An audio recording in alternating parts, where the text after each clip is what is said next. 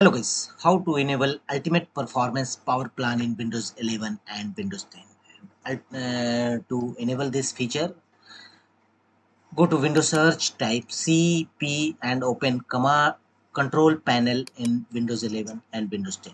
In Control Panel Windows, go to the Power option. Here, choose or customize a power plan. Here, you will find Ultimate Power Plan, but you can see this power plan is not mentioned here. Now we will go to open command prompt windows as administrator mode, and in command prompt windows as administrator mode, here execute the command as shown on screen.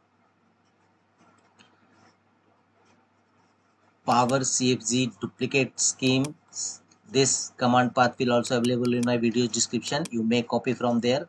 Simply copy it and paste it in command prompt windows. It will enable Ultimate Performance Power Plan in control panel.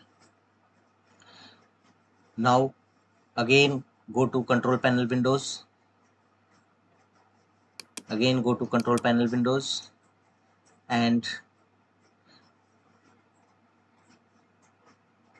go to control panel windows. Open control panel and choose power option, and here you can easily see Ultimate Performance icon option will available here. Now you can choose this option.